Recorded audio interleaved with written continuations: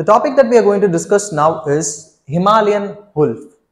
Why are Himalayan wolf in news? Let us understand that.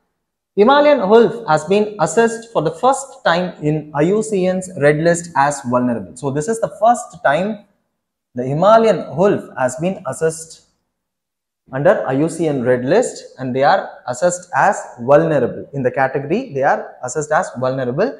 And then Himalayan wolf, its scientific name is Canis lupus chanko. Okay, so it is a prominent predator which is found in the Himalayas, and then it is well adapted to the cold environment, and it is found in the alpine steppe and tundra habitats, which is about 3,900 meters on the Tibetan plateau and the Himalayas. Okay, so that is where they are found, and then they are found in the alpine steppe and tundra habitats. Okay, so these Himalayan wolf possess genetic adaptations to cope with the hypoxic conditions in the high altitude habitats. So what are hypoxic conditions here? Hypoxic conditions are oxygen deficient conditions. Okay, so when there is no sufficient oxygen in a particular environment, that environment is called as hypoxic environment. So these Himalayan wolf are adapted to live in such hypoxic environment or conditions. That is what we need to know here. Okay, so this is that Himalayan wolf. So they are actually sympatric with snow leopards in large parts of their range. What is sympatric? Sympatric means they share geographical area with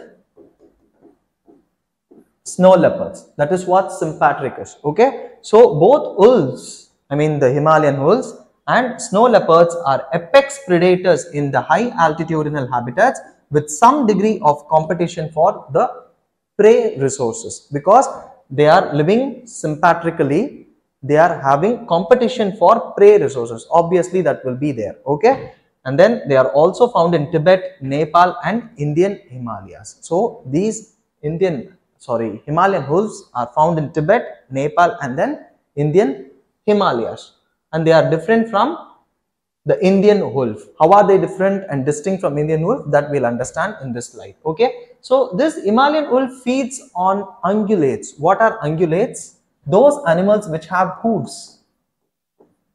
Okay, for example, horse, goat, they'll be having a particular type of feet, right? That is called as hoof. That horny part of the foot is called as hooves. Okay, such animals are called as ungulates. So these Himalayan wolves feed on ungulates like Tibetan gazelle, Tibetan argali and blue sheep, and they also feed on small mammals like Himalayan marmot, pika and woolly hare, and they also feed on livestock such as domestic yak and goat. Okay, so here talking about the locations where it is found in India, we know that they are found in Tibet, Nepal and Indian Himalayas, but in India where are they found? They are found in Ladakh, that is the Union Territory of Ladakh, and then the Spiti Valley of Himachal Pradesh, and then Uttarakhand and Sikkim. In all these states you can find Himalayas. Okay, that is there. Next is distinction from the Indian wolf. Actually, earlier the Himalayan wolf and the Indian wolf were considered to be the same species, but then only in the year 2018 researchers confirmed that the Himalayan wolf or the woolly wolf was genetically unique and they are different from the Indian wolf. Okay, so these Indian wolves, also called as common or peninsular wolf, is found in the plains and the Deccan Plateau, whereas Himalayan wolves are found only in those high altitudinal Himalayan ranges. Okay, so this is what we need to know about this Indian wolf. And then what are all the threats faced by the Himalayan wolf? Okay, so the threats like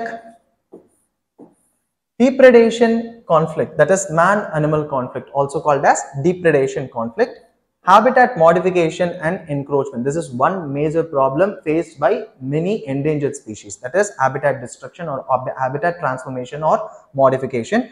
And then comes depletion of wild prey population. When prey population reduces, then the predator population will also reduce. Okay, so that because they are linked through a food chain or food web. Okay, So this will be there. And then hybridization with dogs. This is also a main problem when it comes to Himalayan wolves. They are being hybridized with dogs. Next is illegal hunting for fur and body parts, including paw, tongue, head and other parts. Okay, so this is also there, which are the threats to Himalayan wolf. Okay, so this is what we need to know about Himalayan wolves, because they have been recently included as vulnerable animals under IUCN Red List, and this category was first time done to Himalayan wolves. Okay, so that is why